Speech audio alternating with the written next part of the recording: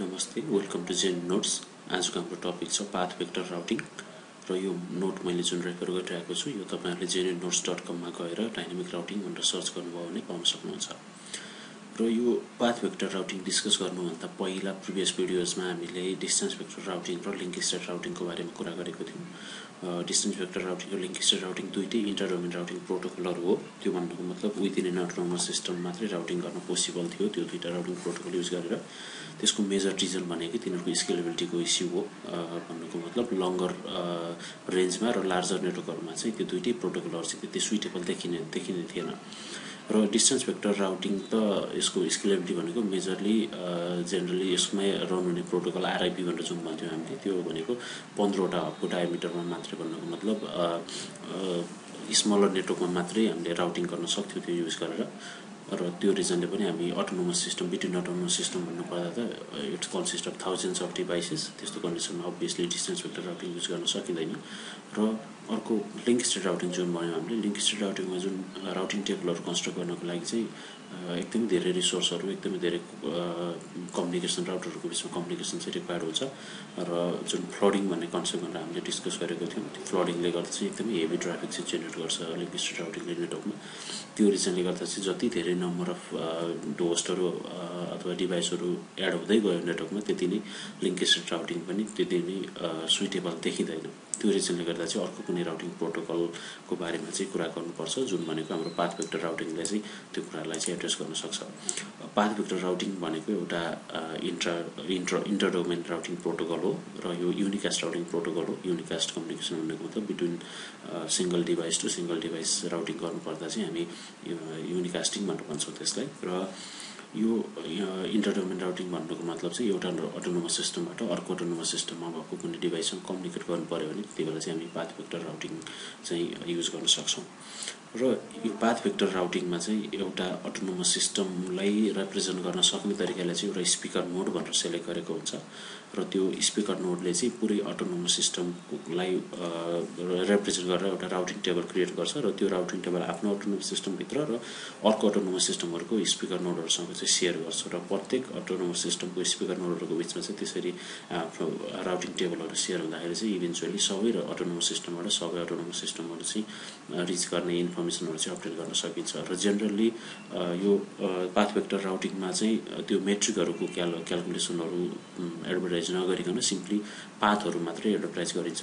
Metric नगर्नुको reason पनि छ किन गर्निदैन भने अब प्रत्येक अटोनोमस सिस्टम भित्रको इन्टरडोमेन राउटिङको लागि छुट्टा छुट्टै राउटिङ मेकानिजमहरु युज गरेको हुन सक्छ अटोनोमस सिस्टमहरुले। जस्तो अटोनोमस सिस्टम ए छ भने त्यसले आरआईपी भन्ने कुनै प्रोटोकल युज गरेको छ भने अटोनोमस सिस्टम बी ले चाहिँ ओएसपी चाहिँ रन गरेको हुन सक्छ। त्यस्तो कन्डिसनमा त दुईटा राउटिङ प्रोटोकलले जुन मेट्रिकमा चाहिँ कस्ट क्याल्कुलेट र सर्टेस्ट पाथ भनेर चाहिँ क्याल्कुलेट गर्छ त्यो obviously म्याच हुँदैन। त्यो रिजनले गर्दा पनि हामी मेट्रिकलाई नभइकन जेनेरिक एउटा पाथको बेसिसमा त प्रत्येक एल्गोरिदमले सपोर्ट गर्न सक्ने तरिकाले चाहिँ यो मेकानिजम चाहिँ हामी डिफाइन गर्छौं। र पाथ भेक्टर राउटिङ भनेको स्पेशली इन्टरडोमेन राउटिङको लागि मात्र युज गर्ने र भनेको बिट्विन अटोनोमस सिस्टमको लागि मात्रै विदिन अटोनोमस सिस्टम चाहिँ अरु कुनै प्रोटोकल पनि रन गर्न सकिन्छ। र यसमा डिफरेन्ट फेजेसहरु छन्। यसमा पाथ भेक्टर राउटिङमा डिस्कस गर्नुपर्ने फर्स्ट भनेको इनिशियलाइजेसन भनेको प्रत्येक अटोनोमस सिस्टमको स्पिकर राउटरले चाहिँ आफ्नो अटोनोमस सिस्टमको जति पनि डिभाइसहरु छन् त्यो सबमा रिच गर्नको लागि लाग्ने जुन राउटिङ टेबल चाहिँ इनिशियली क्रिएट गर्छ त्यसलाई हामी इनिशियलाइजेसन फेज भनेर भन्छौं। जस्तो यो फिगरबाट हेर्न सकिन्छ यो अटोनोमस सिस्टम 1 भनेर जुन रेफर गरेको छ यसमा A1 भनेको चाहिँ यसको स्पिकर नोड भयो र A1 ले चाहिँ यो A1 टेबल भनेर यहाँ शो गरिरहेको छ। त्यो भित्रको नोडहरु कुन छ भन्ने कुरा 5 वटा नोड छ A1 A2 A3 A4 र A5 भनेर। र त्यो नोडहरुको इन्फर्मेसन चाहिँ इनिशियली आफ्नो टेबलमा चाहिँ अपडेट गरेर राख्छ। त्यो भनेको चाहिँ इनिशियलाइजेसन फेज भयो। नेक्स्ट भनेको शेयरिङ फेज भनेको प्रत्येक अटोनोमस सिस्टमको स्पिकर नोडले जब इनिशियलाइज गरिसक्छ आफ्नो टेबल त्यसपछि आफ्नो एडजेसेन्ट अटोनोमस सिस्टमहरुको स्पिकर नोडसँग चाहिँ आफ्नो टेबल शेयर गर्ने प्रोसेसलाई चाहिँ हामी शेयरिङ भनेर भन्छौं। जस्तो यो फिगरबाट हेर्ने हो भने A1 सँग डाइरेक्टली कनेक्टेड भनेको B1 छ। B1 लाई A1 ले आफ्नो टेबल शेयर गर्छ र C1 लाई A1 ले आफ्नो टेबल शेयर गर्छ। त्यसैगरिकन C1 ले B1 लाई A1 लाई र D1 लाई शेयर गर्छ। B1 ले A1 लाई र C1 लाई शेयर गर्छ। यो भनेको शेयरिङ फेज भयो। र इभेन्चुअली सबै अटोनोमस सिस्टमको स्पिकर नोडहरुले आफ्नो टेबलहरु चाहिँ शेयर गरिरहँदा प्रति जस्तो D1 ले C1 लाई शेयर गर्यो त्यो इन्फर्मेसन अपडेट गरिसकेपछि C1 ले जब A1 लाई चाहिँ त्यो इन्फर्मेसन सेयर गर्छ। अभियसली A1 ले D1 को भनेको अटोनोमस सिस्टम 4 को इन्फर्मेसन पनि अपडेट गर्न सक्ने भयो र यो प्रोसेसलाई चाहिँ जुन नयाँ अटोनोमस सिस्टमको इन्फर्मेसन आफ्नो राउटिङ टेबलमा चाहिँ अपडेट गर्ने प्रोसेसलाई चाहिँ हामी अपडेटिङ भनेर भन्छौँ। त्यो भनेको सेयरिङ फेज पछाडि आउने कुरा हो। यो भनेको मेजर 3टा स्टेप अथवा फेजेसहरू जुन चाहिँ प्रत्येक राउटिङ प्रोटोकलले इम्प्लिमेन्ट गर्नुपर्ने र मेजरली हामी यहाँ चाहिँ पाथ भेक्टर राउटिङमा चाहिँ यसरी चाहिँ यो पाथ भेक्टर टेबलहरू भनेर भन्छौँ हामी त्यसलाई। पाथहरू कन्सिस्ट गर्ने भएको रिजनले त्यो पाथ भेक्टर टेबलहरू चाहिँ यसरी सेयर हुन्छ भन्ने कुरा चाहिँ यो 3टा स्टेपमा चाहिँ एक्सप्लेन गर्न सकिन्छ।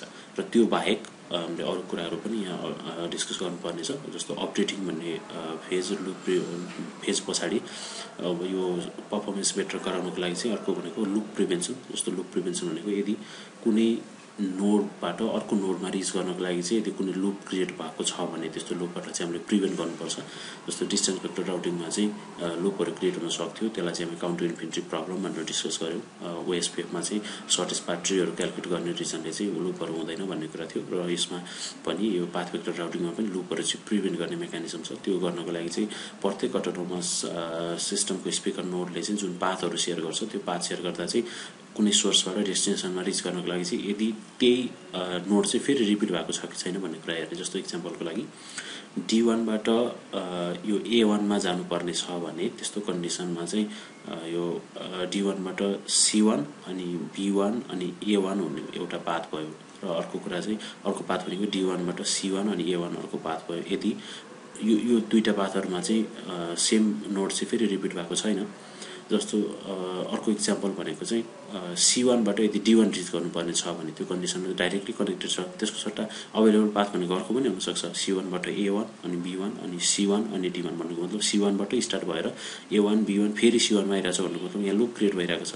यसलाई चाहिँ प्रिभेन्ट कसरी गर्छ त भन्दा यदि कुनै नोड चाहिँ त्यो पाथमा फेरि रिपिट भएको छ भने त्यसलाई चाहिँ त्यो मेसेजलाई चाहिँ नेग्लेक्ट गर्ने अथवा इग्नोर गर्ने भनेर चाहिँ यसमा डिफाइन गरेको छ। त्यो भन्नुको मतलब it checks to see if its autonomous system is in its list to destination भनेको फेरि चाहिँ त्यही नोड फेरि मेन्सन छ कि छैन चेक गर्ने मेकानिजम चाहिँ यो लुप प्रिभेन्सन चाहिँ त्यसरी युज गर्न सकिन्छ। यदि छ भने चाहिँ लुप इज इन्भल्भड र त्यस्तो मेसेजलाई चाहिँ इग्नोर गर्छ पाथ भेक्टर राउटिङमा। र अर्को कन्सेप्ट भनेको चाहिँ पोलिसी राउटिङ भन्ने कुरा छ। अब यो कुरा चाहिँ हामीले पहिला इन्ट्राडोमेन राउटिङहरुमा चाहिँ डिस्कस गरिरहनु पर्ने जरुरी थिएन र यहाँ चाहिँ हामीले यो कुरा पोलिसी राउटिङको कुरा चाहिँ डिस्कस गर्छौं। त्यो किनभने एउटै अटोनोमस सिस्टम भित्र त आफ्नो अटोनोमस सिस्टमले आफूले डिजाइन गरेको जुन स्ट्यान्डर्ड र पोलिसीजहरु डिफाइन गरेको छ त्यो कुरा त अभियसली सबैले फलो गर्ने भयो।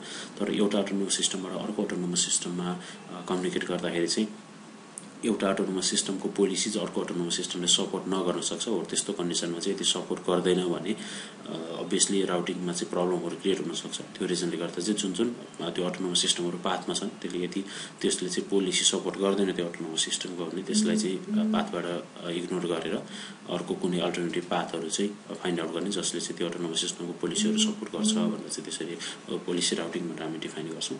र नेक्स्ट भनेको अप्टिमम पाथ कसरी सेलेक्ट गरिन्छ त जस्तो डिस्टेन्स भेक्टर राउटिङमा चाहिँ लिस्ट काउन्ट भएको पाथलाई चाहिँ अप्टिमल पाथ भन्ने भन्यौ हामीले। त्यसपछि लिंक स्टेट राउटिङमा चाहिँ लिस्ट कस्ट पाथहरु जुनबाट चाहिँ सबभन्दा जुन पाथबाट सबभन्दा लिस्ट कस्टमा चाहिँ रिच गर्न सकिन्छ डेस्टिनेसन त्यसलाई चाहिँ हामीले अप्टिमल पाथ भन्यौ। तर यसमा चाहिँ अब कुनै मेट्रिकको बेसिसमा नभइसकेपछि चाहिँ कुनै अर्गनाइजेसन अथवा कुनै अटोनोमस सिस्टमबाट अर्को अटोनोमस सिस्टममा रिच गर्न चाहिँ जुन त्यो अटोनोमस सिस्टमको लागि सुइटेबल जस्तो पाथ देखिन्छ त्यसलाई चाहिँ अप्टिमल पाथको रूपमा भनेर चाहिँ सिलेक्ट गर्ने कुनै मेट्रिकको बेसिसमा नभइकन। जस्तो एक्जाम्पलको लागि यो अघि मैले लिएको एक्जाम्पलमा D1 बाट A1 यदि रिच गर्नुपर्ने छ भने there are two paths D1 बाट C1 अनि त्यसपछि B1 अनि A1 जाने एउटा पाथ छ।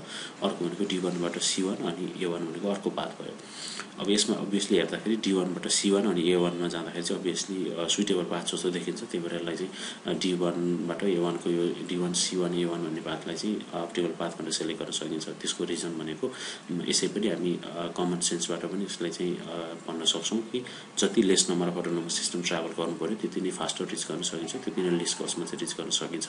र त्यो भनिरहँदा एउटा अटोनोमस सिस्टम भित्र त मल्टिपल नम्बर अफ डिभाइसहरु हुन सक्छ अथवा ह्युज नम्बर अफ डिभाइसहरु हुन सक्छ र त्यो ह्युज नम्बर अफ डिभाइस भएको अटोनोमस सिस्टममा इन्टर गरेर फेरि अर्को अटोनोमस सिस्टममा रिच गर्नको लागि चाहिँ अभियसली बढी प्रोसेसिङ टाइम लाग्छ। त्यो रिजनले गर्दा पनि जुन सर्टेस्ट नम्बरको अटोनोमस सिस्टमहरु छ त्यसलाई नै हामीले बेस्ट पाथ भन्न चाहिँ लिन सक्छौं। र यही यस्तै रिजनहरुले गर्दा चाहिँ र हामीले यो पाथ भेक्टर राउटिङलाई चाहिँ डिस्टेन्स भेक्टर राउटिङसँग चाहिँ सिमिलर छ यसको वर्किङ मेकानिजम भन्नुको मतलब यसमा पनि number of autonomous system count गरेर आउटकम जस्तै मेकानिजम चाहिँ युज गर्न सकिन्छ तर नेसेसरली यही नै हुनुपर्छ भन्ने मेकानिजम चाहिँ होइन तर त्यस्तै वर्किङ मेकानिजम चाहिँ हामी देख्न सक्छौँ र डिस्टेन्स भेक्टर राउटिङ मेकानिजममा जस्तै यो पाथ भेक्टर राउटिङमा पनि इमिडिएट नेबरहरूसँग चाहिँ आफ्नो पाथ भेक्टर टेबलहरू चाहिँ सेयर गर्छ प्रत्येक स्पिकर नोडहरूले र यति कुराहरू डिस्कस गर्न सक्यो भने चाहिँ हामी पाथ भेक्टर राउटिङ भनेको के हो भन्ने कुरा चाहिँ बेसली अन्डरस्ट्यान्ड गर्न सक्छौँ थ्याङ्क यू फर वाचिङ